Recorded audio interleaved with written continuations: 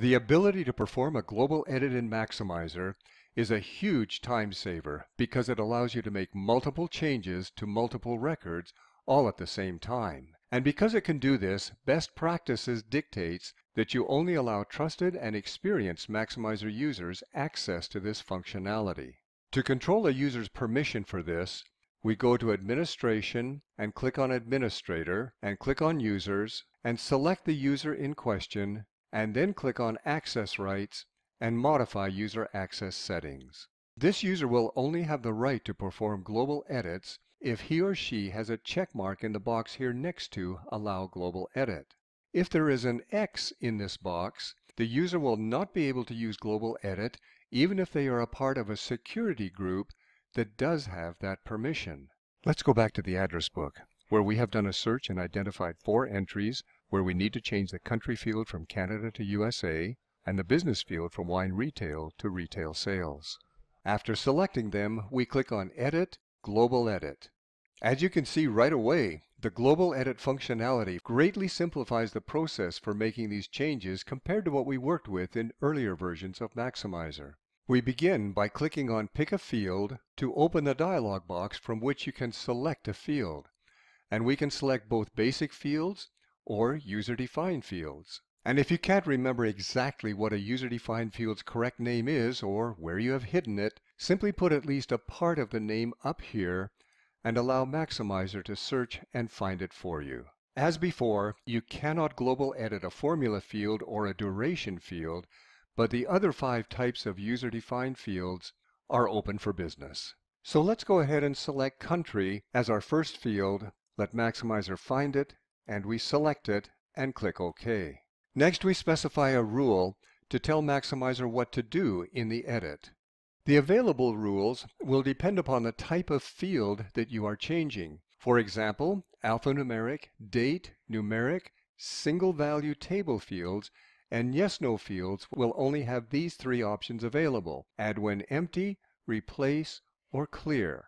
If the field is a multi-value table field, such as do not solicit by, you will also have the option for append and remove. And of course, append means that you can tag an entry in the database with more than one value from that table field. By the way, if you do not have permission to modify a particular field, that field will be grayed out and therefore inaccessible to you.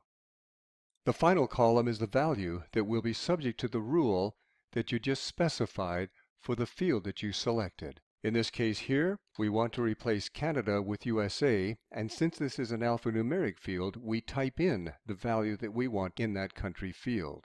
And as you've already seen, if you want to add more fields for the same global edit activity, just click Add Another until you've added all the ones that you want. And if you change your mind about a particular change, simply click the X over here to cancel that particular selection.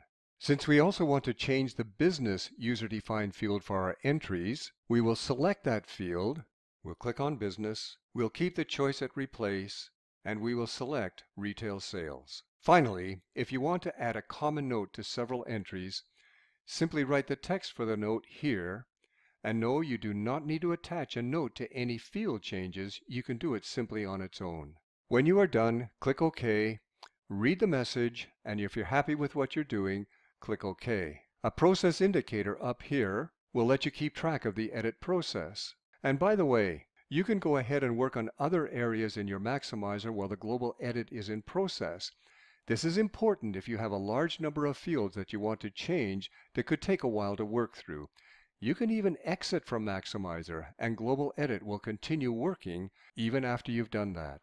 But as you would logically expect, you should not try to manually change a field value that is being handled by the global edit process.